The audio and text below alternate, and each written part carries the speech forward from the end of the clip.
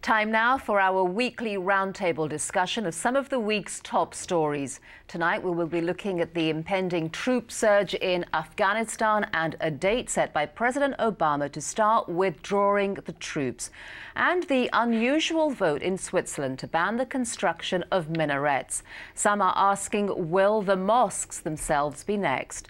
Joining us tonight, Kristof, Pulitzer Prize-winning columnist for the New York Times and co-author of Half the Sky, and Garrick Utley, former NBC News foreign correspondent and anchor. He is now president of the Levin Institute of the State University of New York. Welcome to both of you. Nice to see you. Thank you. Nick, let me start with you first of all.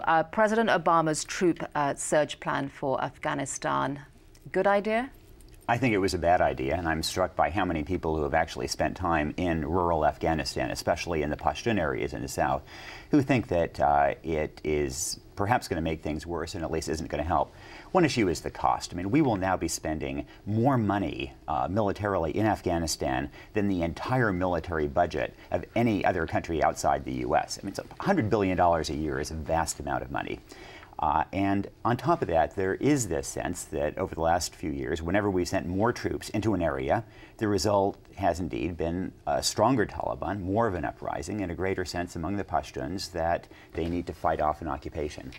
And so I'm afraid that this is going to feed the insurgency rather than quell it. What do you think? Well, to surge or not to surge? History clearly says it's not a good idea. We know what's happened to other foreign armies. They're not just the Soviets, going back much further.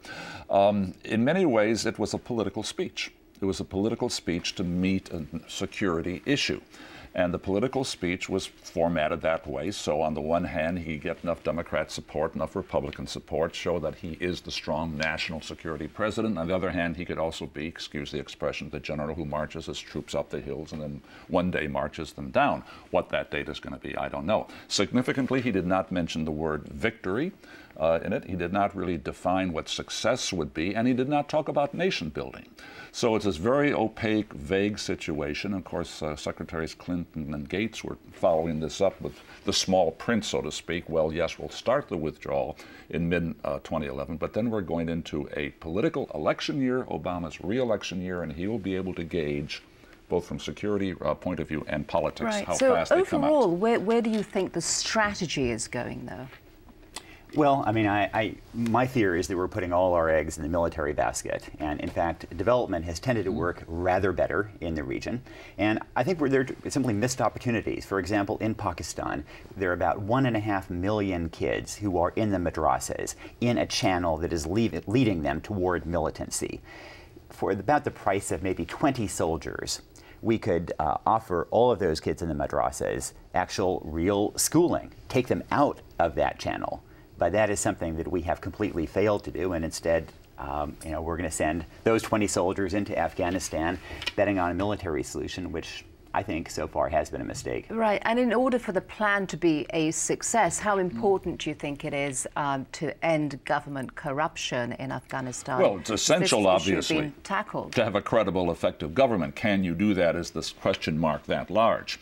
The other part of it, picking up on Nick's point, is that even if troops are withdrawn, how do civilian, American or other foreign workers operate there if they don't have anybody or reliable forces to protect them, and if the Afghan forces are not able to do it? They're going to be too exposed, and then nothing gets done along the lines that Nick was describing. But are we holding Hamid Karzai's feet to the fire, so to speak, and telling him to give us a concrete plan for how he intends to clean up corruption? I mean, I think the Obama administration is very much trying to hold Karzai's feet to the fire. The problem is that we don't have a lot of leverage, because I think the perception on both sides there is that we want to be in Afghanistan more than they want us there. And when you make that clear, then you lose all your leverage.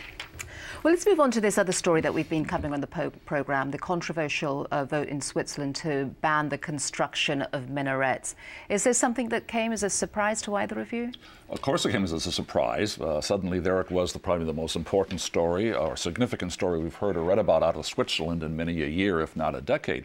When you read the details, it's interesting. I think there are only about 4 minarets in Switzerland, and they're only planning 2 more. But it's interesting also, I think, because here's Switzerland in a world where where language divisions, cultural divisions cause so much strife and conflict within countries.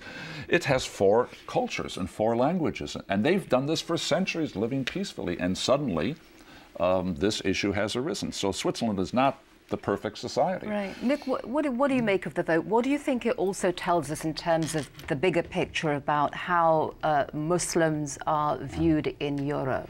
Well, I mean, clearly the subtext is changing perception over the longer run and a deep disquiet in Europe. That traditionally it was people on the far right who were nervous about growing Muslim populations in Europe. And then over time, you had people in more liberal countries, and indeed liberals in those countries. I'm thinking about the Netherlands, for example, being increasingly concerned about the fact that in some cities like Rotterdam, you have Marseille, you have almost a quarter of the population that is Muslim, and bringing in practices that often to people there seem inimical to a modern liberal society.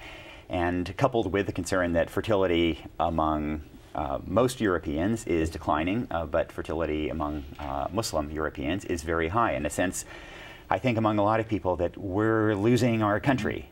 And I think that But is that based on any kind of fact-based? Is it rational? Well, it's a different cultural and historical base. Europe is not the United States. I mean, we don't have these issues here because we are a land with an immigration and migration history. That's who and what we are. And it's amazing how we've absorbed groups from every part of the world, including Muslims, successfully.